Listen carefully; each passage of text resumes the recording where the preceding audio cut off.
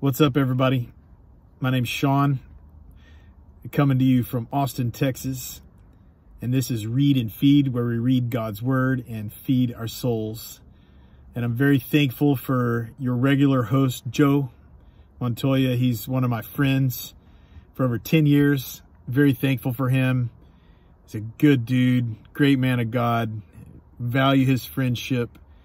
And hey, he taught me how to surf in Seal Beach, California a few years ago also, and very thankful for our friendship and this opportunity. We're going to read Proverbs chapter 22. Let's pray.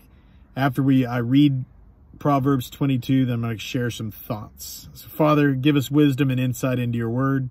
Thank you for leading us and guiding us into who you want us to be, who you want us to talk to about your great word, and to lead us where you want us to go. Lord, our future is in your hands. We trust you and we love you and so thankful for you in Jesus' name. Amen. Proverbs 22. A good name is more desirable than great riches. To be esteemed is better than silver or gold. Rich and poor have this in common. The Lord is the maker of them all.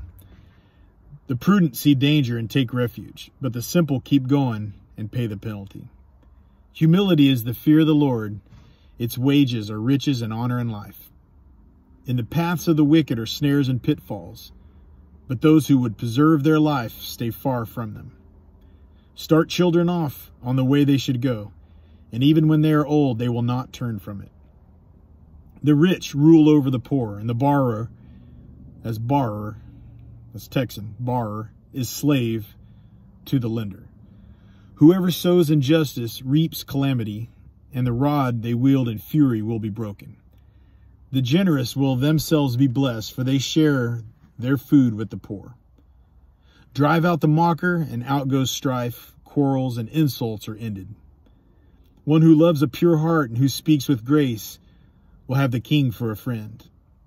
The eyes of the Lord keep watch over knowledge, but he frustrates the words of the faithful. The sluggard says, "There's a lion outside. I'll be killed in the public square." The mouth of an adulterous woman is a deep pit. A man who is under the Lord's wrath falls into it. Folly is bound up in the heart of a child, but the rod of discipline will drive it far away. One who oppresses the poor to increase his wealth, and one who gives to the rich, both come to poverty. 30 sayings of the wise. Saying number 1. This is verse 17. Pay attention and turn your ear to the sayings of the wise. Apply your heart to what I teach, for it is pleasing when you keep them in your heart, and have them all of them ready on your lips, so that your trust may be in the Lord. I teach you today, even you. Have I not written 30 sayings for you, sayings of counsel and knowledge, teaching you to be honest and speak the truth, so that you bring back truthful reports of those you serve? Do not exploit the poor because they are poor, and do not crush the needy in court, for the Lord will take up their case and will exact life for life. Do not make friends with a hot-tempered person. Do not associate with one easily angered, or you may learn their ways and get yourself ensnared. Do not be one who shakes hands in pledge or puts up security for debts. If you lack the means to pay, your very bed will be snatched from under you. Do not move an ancient boundary stone set up by your ancestors. And verse 29, lastly, do you see someone skilled in their work? They will serve before kings.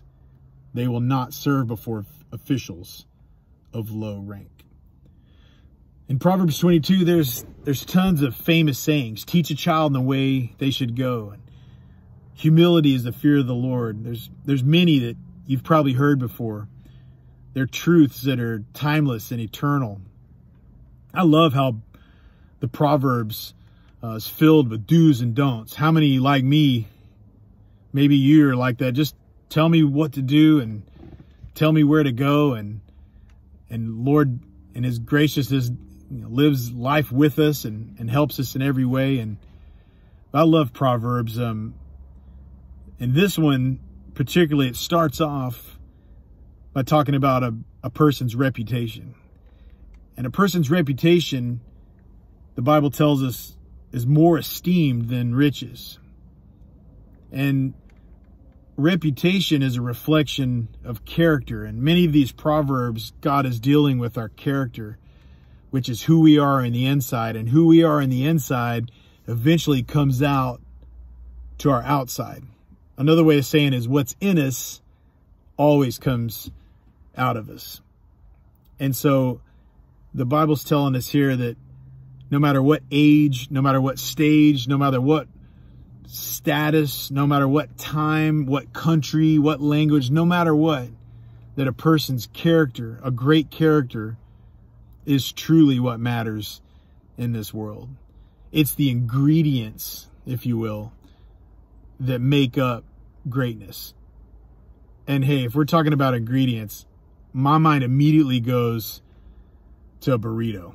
I think about just the best burrito that you've had, or I've had many. I've lived in many states. I've been in multiple countries. I've had burritos my whole life. And I can tell you the difference between a good burrito and a bad burrito. Maybe this speaks to you right now. It's the ingredients that make up what's great. My personal opinion, best burrito I've ever had is in San Diego, California. Big as your face tortilla, bigger than your huge tortilla, carne asada, guacamole, sour cream, rice, beans, a bunch of salsa, and of course, there's a bunch of French fries inside. That makes, to me, the best burrito in the world. And so those ingredients are the difference maker. And in our life, God's telling us in this proverb, he's telling us to be humble, to lead with grace, to have peace, to have love in our hearts. And all those ingredients make up a great character, and that's reflected with our reputation. I hope you're blessed. I hope the next time you eat a burrito, you think about the ingredients that make that up and make it great. And I hope you think about the ingredients that are in your life, because we can truly work on our character, and it does make a difference in people's life. If our character is solid and great and reflects the things of God, and the people around us are gonna be better. The people that we don't know are gonna be better. Hey, it makes the world a better place. So I pray that you are blessed. I pray that you subscribe to this channel. If you have any comments, feedback, or any questions, please just fill it out below. God bless you. Give you a fist bump. Take care, and we wish you well.